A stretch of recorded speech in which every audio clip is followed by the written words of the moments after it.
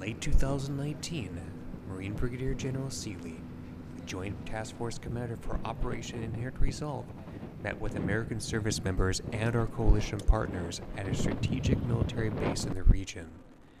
At this base, we recruit, train, and assist our allies in the fight against terrorism. On site were soldiers from our partner nation of Norway. It is here that he leads a train and assist program. His visit to this program on the front lines is key for soldiers' morale stationed far from home. Sir, welcome to America's easternmost. The general also ate at the largest dining facility in Iraq, staffed solely by service members. It is coined the easternmost Stennies on Earth. At another visit on the base, Wyoming Army National Guardsmen created a little piece of home by building a mini library inside their tent. At the end of the day, General Seeley was moved quickly to his next destination at another undisclosed location in Iraq.